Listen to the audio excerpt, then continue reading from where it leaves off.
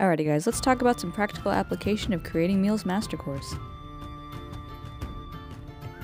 By the way, if you're not already subscribed to my Patreon, definitely check it out because you can get these videos 2 weeks earlier as well as vote on topics, get interviews with the gods, and a lot of other really great stuff. Tiers start at $5. Alrighty guys, whether or not you celebrate Easter, you might have family that do and who might want you to contribute to a meal, so let's talk about some ways you can make that meal magical. For me as a Slovenian American, I have a very specific idea of Easter that I showed last year.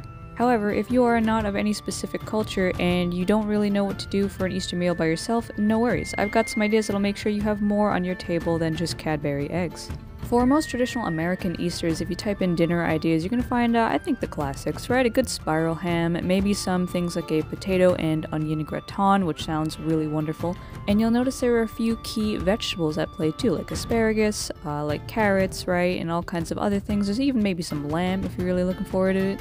And frankly, I've never heard of having mac and cheese at Easter, but apparently that is an option too. General consensus seems to be bread, potato, some kind of root vegetable, and ham or lamb.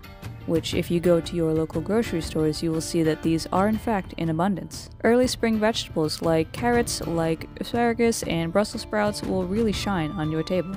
But it's true that there are a lot of options, and when you have that many options, it's kind of hard to figure out a direction. So let's think about the basics of spring and, of course, the basics of a meal again. As we just saw looking around the store and looking around online, we see that there's protein, there's starch, and there's vegetables, and these are the typical ones you're going to find. But not everything really plays well together, so let's take a look at the Kitchen Witch's feast to see if we can get any inspiration from the inside. Since Easter's in April this year, I'm thinking of Aries, which this book says isn't just about fire and Mars, but about Earth too.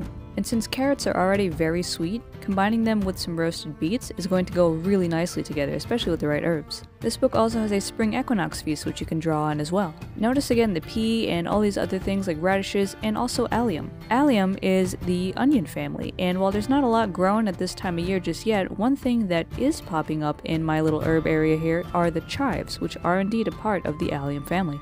While you've already got your carrots roasting, if you throw some potatoes in there and have some fresh chives on the side, that will be delicious. But pause, as you might notice, we're not really dealing with our typical spices here like cinnamon and such, but more springtime flavors, herbal flavors like rosemary, thyme, marjoram, and all other kinds of really nice floral and light flavors. And not only in the main dishes, but in any kind of desserts too, they're going to play a great part. Your lavender, your chamomile, anything else like that is going to make a fantastic pairing with your springtime dishes. So for me, some roasted carrots and beets with these herbs would do fantastic. But now, as for the bread, as a Slovenian, I'm often using potica, of which there are many beautiful flavors, the most classic of which being this walnut one. However, that is a massive undertaking, so if you don't want to deal with that, no worries. We've got all other kinds of breads that you can look at for your Easter table. At its most basic, bread is pretty simple, but you can make it more intricate with Easter breads like this, and yes, that is a whole colored egg in that braid. But you can also include things like mushroom bread, like cornbread, or like sweet bread, which will go fantastic with all those herbal flavors we mentioned. But if you've been watching this series for a while, you know that there's more to it than just the main course, and don't worry, because we definitely have some appetizer ideas, namely with all those eggs. You're already going to be boiling and coloring a ton of them,